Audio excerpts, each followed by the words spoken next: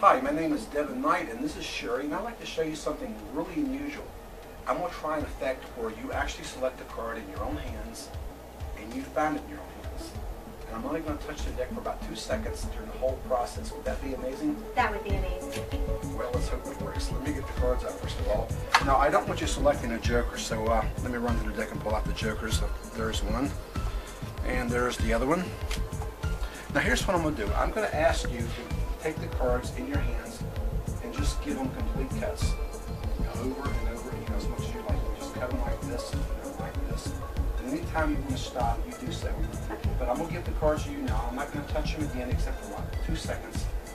And just go ahead and cut the cards as much as you like. And when you stop, the card on top of the deck, that will be your selected card. Okay. Is that the one you want, or you want to cut again? That's what I want. Now listen, I'm going to look away from the camera and from you so I can't see the card. I want you to show the card to the camera, and then I want you to push it back somewhere in the middle of the deck while I'm not looking. That way I won't see where the card goes. So I'm going to look away. You show the card to the camera, push it to the deck anywhere you like, and then tell me when you've done so. Okay. Alright? Now I think you would push all the way in, square the cards. Now I think you'd have to agree there's no way I can know where your card is. But I'm going to take the deck and give it just one cut. That's it. You have to take the cards again. I believe I've cut your card to a special position. If you spell out your card, for example, if it's the Ace of Spades, you spell A-C-E-O-F, S-P-A-D-E-S, dealing cards one at a time face up. And when you finish spelling, you will have spelled to your card, believe it or not.